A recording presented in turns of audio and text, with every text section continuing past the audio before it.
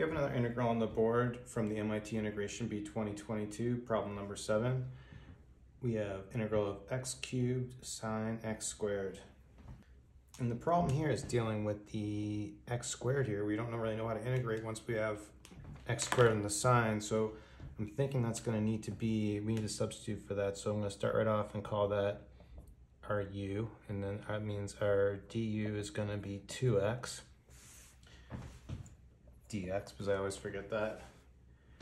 And then you'll notice we don't really have a 2x, but we can kind of create that. So let's rewrite this. Instead of writing x cubed, we're going to write x squared times 2x, and then I'll take a half up front. So our half times 2 is just 1, so we're not changing the expression. And then we'll have our sine x squared dx. So now we have a u substitution for our x squared terms. And then we just have our 2x over here. This is actually our, put these two terms together, that's going to be our du. So we can now rewrite this in terms of u. So we're going to have half x squared is going to be a u sine of u du. And this is nice because we can solve this with integration by parts. We'll do a quick DI method to differentiate and integrate, or tabular integration.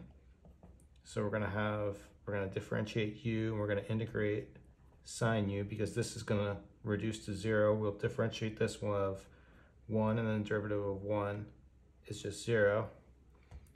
Integrating sine u, we'll have minus cosine u, and then integrating minus cosine u, we're going to have minus sine u. For our solution, we're going to use the diagonals. So what we're going to have, let's not forget our half, and then we're going to have minus, doing this first one, minus u cosine u, and then minus times minus is a plus, so we're going to have plus sine u plus c, but we need to do it in all of our u's, of course, so I'm kind of making a mess of the board. So we're going to have 1/2 minus x squared cosine x squared plus sine x squared plus c, and we're done. That's going to be our solution. So that's going to be MIT Integration Bee 2022, problem number 7.